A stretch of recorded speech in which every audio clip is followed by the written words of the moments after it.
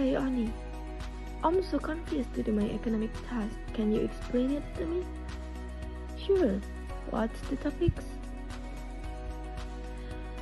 The topics is about economics modern from Keynes and Samuelson's thought. Okay, I will explain it so listen and understand it.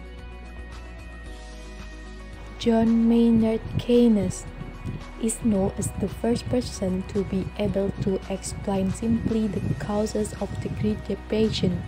The Great Depression that occurred in the 1930s is an economic event that is considered the most traumatic in the history of the 20th century.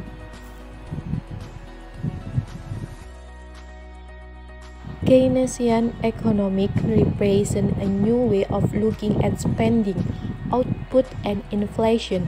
Previously, classical economic thought held that cyclical change in employment and economic output would adjust accordingly. On the other hand, Keynesian thought argues that the government needs to intervene to restore economic equilibrium. Important case to increase government spending and lower taxes to implement and pull the economic out of depression. In John Maynard Keynes' 1936 book, The General Theory of Employment, Interest and Money, Keynes thought that capitalism is inherently unstable and does not tend toward full employment. The government can increase and decrease the aggregate to cope with turmoil without eliminating capitalism, but at the same time rejects the idea of the need for nationalization of the economy, which price fixing and intervention in supply and demand. What the government needs to do is to control the capitalist vehicle and return it to the path of prosperity by implementing a budget deficit policy and conducting competition for public work, which will increase the price of goods, not by lowering prices, and which is usually done by the classics.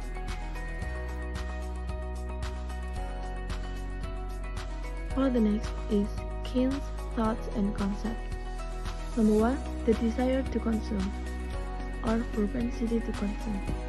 Total aggregate income is equal to aggregate total consumption plus aggregate total investment. The level of consumption depends on the person's desire to consume, which is a function of income. Likewise with savings, because savings are the remaining part of income that is not used for consumption. And also the level of investment on by the person, or with the formula is I is C plus S plus I. And number 2, the interest rate, which is related to the liquidity preference. Liquidity preference interest rate, according to Keynes, is not a reflection of the supply of savings and investment demand, but the interest rate is an independent variable of these two things. And number 3 is marginal efficiency of capital investment. The level of investment is determined by the marginal efficiency of capital investment, which is influenced by investors' expectations on future returns from the capital investment concerned. And then number 4 is liquidity preference. It explains how the interest rate is determined in the short term, and the interest rate is adjusted to balance the demand for money and supply of money. Next, number 5 is about wages. Keynes argued that it is nominal wages that bind workers and cause unemployment. So to reduce unemployment, the solution is to reduce real wages by lowering nominal wages greater than the inflation rate. For the last is number 6. It's about savings.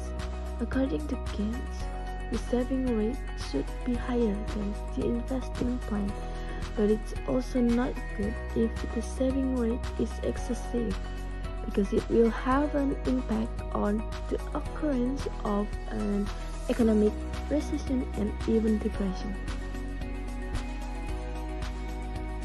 Oh, I see. So, do you know about Keynes' economics principles? Yeah.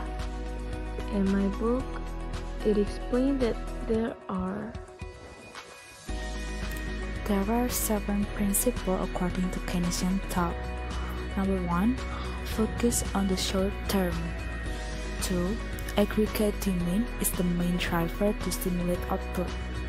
3, Keynes assumed that price and wage were rigid. 4, aggregate demand is a useful tool for controlling inflation and ending of recessions. 5, an increase in aggregate demand eliminates cyclical unemployment. 6, the quantity theory of money is only valid in the long run. 7, individuals act more based on instincts, emotions, and spontaneous urge to act or animal spirit.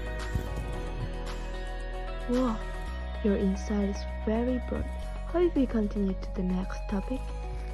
Okay, let's move to the Samuelson's thought. Next is about Samuelson thought. Professor Paul Anthony Samuelson, an economist from MIT, has collected at least 6 definitions of economics. When summarized, are as follows. 1. Economics or political economy is a study of activities which, with or without the use of money, involve exchange transactions between people. 2. Economics is a study of how people make the right choice to utilize productive resources, includes lands, labor, capital goods such as machinery and technical knowledge that are scarce and limited in number, to produce various types of goods such as wheat, meat, clothes, sailboats, music concerts, roads, planes, and distribute them to various members of society for consumption. Number 3. Economic is the study of humans in their daily activities to earn and enjoy life. The 4th, economic is the study of how humans behave like to organize their consumption and productivation activities. 5. Economic is a study of wealth, and last, economic is study of ways to improve society. From these various definitions, Samuelson concludes that economics is the study of the ways in which human and society determine or make choice, with or without using money, to use scarce, productive resources that can have alternative use to produce various goods and distribute them for consumption. Consume, but now and in the future, to various group and group society. Economics analyze the magnitude of the cost and benefit that occur due to improvement in the pattern of allocation of economic resources. Some of the main things contained in the definition of economic above are: Number 1. The main problem or central problem in economic is the problem of choice. Number 2. The fact that productive resources are something that is scarce. Number 3. Its use in economic is a secondary issue. Number 4. Production and consumption will always exist both in collective, individual, capitalist, socialist societies and others. Last, there is an allocation of cost and benefit or profit from resource. But what the differences and relationships of economics taught by Keynes and Samuelson? The differences and relationships of economics taught by Keynes and Samuelson is: differences and relationship of economic thought according to Keynes and Samuelson. First, Keynes and Samuelson difference in economic thought. economic talk according to Keynes, namely Keynes believed that the government should intervene to moderate fluctuation in the economic cycle. By changing spending or taxes, governments can influence aggregate output and inflation. Meanwhile, according to Samuelson, economic talk is the study of how humans make their choice with or without using money to take advantage of productive research that are useful as alternative to produce various commodities from time to time and distribute them for present and future consumption. Second, Keynes and Samuelson economic talk relationship. The relationship between Keynes and Samuelson's economic thinking is that they both require government intervention in solving problems. According to Keynes, in overcoming economic problems, Keynesian believe that the government must intervene actively and consciously to control the economy toward a fall.